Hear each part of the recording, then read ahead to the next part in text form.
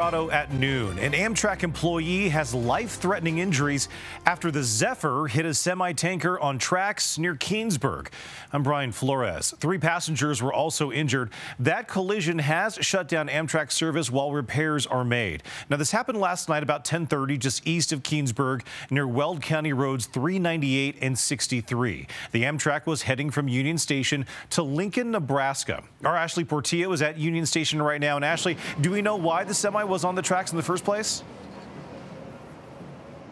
And Brian, so in a statement from Colorado State Patrol, they did mention they don't know why that semi-truck was on the tracks in the first place. They also mentioned they don't know how or why this crash even happened, but we are learning a little bit more information about the crash itself as well as the investigation. Now, we are also learning that the driver is a 31-year-old male from Arkansas. The extent of his injuries unknown at this time. Now, Amtrak says a train crew member is hospitalized right now. Meanwhile, CSP says that's a 42-year-old man from Utah who has serious life-threatening injuries.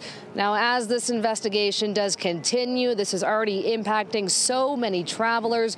One passenger I spoke with here at Union Station earlier today said he actually flew into Denver today. When he arrived, that's when he got a notification from Amtrak about his train being canceled. I have a nice, easy train trip ahead of me that's already paid for, and now I'm looking for a bus or some other way to get back from Glenwood Springs. Meanwhile, in a statement also from Amtrak, they said customers who were impacted because of those train cancellations will either be refunded or rebooked. Meanwhile, those passengers that were aboard that train involved into the derailment were actually taken by bus to nearby hotels. We're also learning, too, that Amtrak is working with them to get them to their final destination. And right now, still unclear how long this investigation will take and how long those repairs will take as needed. For now, reporting live in Denver, I'm Ashley Portillo covering Colorado First. Ashley, thank you for that update.